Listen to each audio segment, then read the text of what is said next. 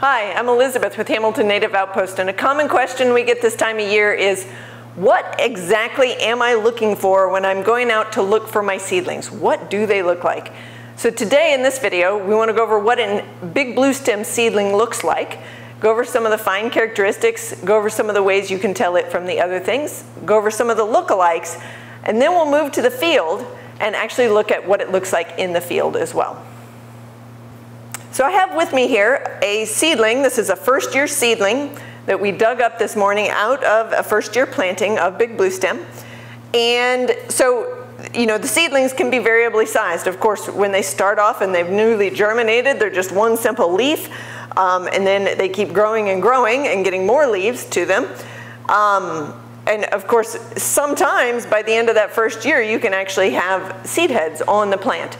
And so it really just depends on a lot of factors like weed competition as to how big those seedlings get that first year. But at some point during the stage, it's going to look like this. Have multiple leaves on it. You can see that, you know, big picture, this plant is very upright. It's not like spreading across the ground. It's not trailing across the ground. It's very upright. So that's one characteristic I use to eliminate some things from it. Another characteristic that I pick up on real quick is the color. And color is a characteristic that you can sure use, and I sure pay attention to it, but I don't use it as like the identifying characteristic because it can vary from plant to plant or variety to variety. So with this plant, I noticed that the color is kind of blue-green. It's not like grass green, it's not a dark green, it's kind of a blue-green. And there's also some purple colors. Sometimes those purple colors are on the stem. Sometimes those purple colors are on the leaves. With Big Bluestem, it's fairly common to see some part of the leaf, even on a mature plant, that has those purplish, reddish, you know, darkish colors on it. So that's kind of some of the things, just like when I'm looking at the whole plant, that I'm thinking about and looking at. Now I want to dig into the really fine detail, and when you're actually out in the field looking for this, you got to get your good eyeballs on to really pay attention to this and understand what some of these terms mean. So I've got a plant here that is been washed off, just for ease of seeing it. So this is a Big Bluestem plant, and this one has more purple reddish colors on it, especially on the stem here, than the other one had. But we've still got a Big Bluestem plant. So what characteristics am I looking for? Okay, let's get those good eyeballs out and let's go into those characteristics. Those detailed characteristics. The first detail that I'm looking at is the tiller base is flattened. Okay, so what is a tiller? Let's start there. This is a tiller, the stem of the grass. This is a tiller right here, this one there. Now mind you, this purplish one is a leaf off of the main tiller, but this is a tiller. There's also a tiller over here. So it's like it has a stem kind of with leaves coming off of it. So that's a tiller. So at the base of that tiller, it's flattened. It's not like paper flat. It's not like it's been, you know, pressed in a book. It's not that flat, but it's sure not like a straw. It's not round like a straw. So it's fairly flattened at the base. You can't really roll it between your fingers. It's flat enough that it doesn't roll between your fingers well. Another characteristic for Big Bluestem is the hairiness of it. So there are a lot of coarse hairs, so they're big, they're thick, they're very visible, on the base of the tiller, and on the base, well, on the tiller itself, and on the base of the leaves, the bottom part of that leaf, the lower half of the leaf, if you will. There's a lot of hairs there. And again, you have to get your good eyes out. Sometimes it's useful to like get it backlit, kind of hold it up, not against the sun, but against the light. And that helps you to pick out those hairs and see them better if you're having a hard time picking those out. So looking for those hairs, again, they're on the lower half of that leaf and on the tiller base. That really helps you to key in and eliminate some of the other plants like the foxtails and others that don't have those big coarse hairs sticking off of them there. A third characteristic My third characteristic is that the emergent leaves, the ones that are not fully collared, they come out rolled. So when I think of a rolled leaf, I think of if I have a piece of paper in my hands and I'm kind of bored, I roll that piece of paper up. And then of course my paper doesn't unfold into a nice flat paper anymore. But that rolledness of the paper, as opposed to taking the piece of paper and folding it in half. So some leaves come out of the plant folded in half, and some come out rolled. And so, back to our big bluestem plant here. The big bluestem plant, if you look like down at this angle, so if you're looking down here, you can see that this leaf here is coming out in a rolled fashion. So it is not folded in half, but it is rolled up. Sometimes it's helpful to just go ahead and tear the plant up so that you can get a better look at how it's coming out. So the fourth detail characteristic that I have for the big bluestem seedling is the ligule. So there's a couple parts to this. One, you need to get your good eyes out again. Two, you need to know what a ligule is. So here we have our tiller, the stem of the grass, if you will, and off of it we have leaf blades. So if we take a leaf blade and we pull this leaf blade back, you see what is called the sheath. So the sheath is this part right here that was like encompassing, it was like circled around, not completely circled around, but kind of encasing the tiller, the stem of that grass. And so this is the blade, and here it meets the sheath. So at that junction is what we call a ligule. The ligule is right in here, and it has a ligule. Some things don't have a ligule. And so you have to, once you know what to look for, you can start to identify if it has a ligule, and then what does the ligule look like.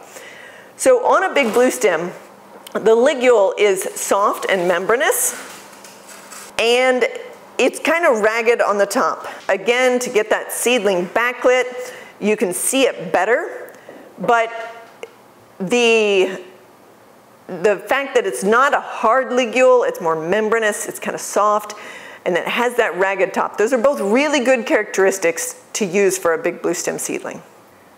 One last characteristic that I sometimes look for is, especially in a younger seedling, the seedling is kind of old to look for it on, is that if you dig it up like this, you can actually look for the seed. And if you looked at the seed when you were planting and you know what that seed looks like, then you can see if you can find that, and does that seed that's on the plant look like that, or does it look like some other seed? So when you're looking for that seed, you're looking at the juncture basically of where the roots start and the green starts. Right at that juncture is where that seed will be. And so you can see if you can identify that, use that as a characteristic for identification as well. So before we go to the field, let's look at a couple lookalikes and use our characteristics that we've learned to tell them apart. I have here with me as well a broom sedge or sagegrass seedling. One thing I immediately identify is this is so much flatter. It's also a flattened tiller base. It's also hairy, but the base of that tiller is a lot flatter than my big bluestem. Another characteristic I notice is that the leaf is coming out folded rather than rolled. And so that is a good characteristic, and you can see what that looks like here. Another thing, once you get keyed in on what the broom sedge looks like, as opposed to the big bluestem, is you can start to compare color. Again, color is a nice characteristic, but don't count on them all looking just alike, especially but when you move from like one variety of big bluestem to another, say Roundtree to Caw or OZ70 to Caw. When you move between those, often they have a little bit different look. But the color of these seedlings, I can begin to notice, and once I have them identified, I can start to pick out. They kind of both have a blue-green color, but the broom sedge is a little more pea green, if you will, a little more yellow to it. Not as much red purple colors to it either, although it does have some brownish red colors to it. So you can start to use that as a characteristics once you have identified your seedlings, but usually to me it's something I don't use at first. It's what I use when I get keyed in to what the seedlings look like. Another seedling for compare and contrast. This is a foxtail seedling, and there's various types of foxtails and they look a little bit different, but a lot of them can actually be a little bit confusing against our Big Bluestem seedling. So the form is very alike, right? They have a very similar look to them. I would say that the foxtail, of course, it's a little bigger, but it just depends on which plant you get as to whether it was bigger or not. I will say that the foxtail seedling has, I don't know, the leaf arrangement is just a little bit different. If you get keyed in on that, the leaves come out at a different angle and whatever. But again, I think that's a characteristic you use further on in the process.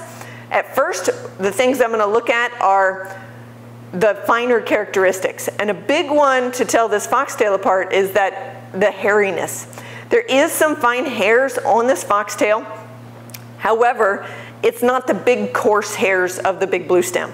And so once you get keyed in on that, it's really easy to tell these two apart. The leaves do both come out rolled.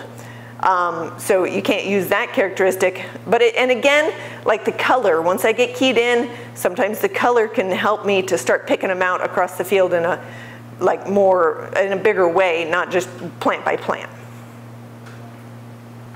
Okay, now that we've really dug into the details of what this plant looks like, it's time to move to the field. We're going to go out in the field with Colt, and he's going to show us what a newly planted field of first-year seedlings looks like, a Big Bluestem, and we're going to look at it in the context of the field.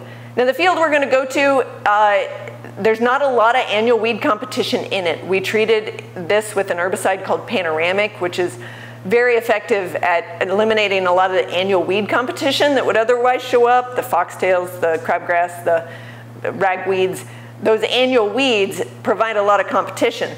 So the seedlings we're going to see in the field are widely spaced, like there's not a lot of weed pressure over them. Sometimes, if say you planted it without that herbicide, or if you did a diverse planting and Big Bluestem is just a component of it, where you don't have that herbicide option, then the seedlings, it's going to look dog hair thick with plants because there's all sorts of annual weed competition in that field.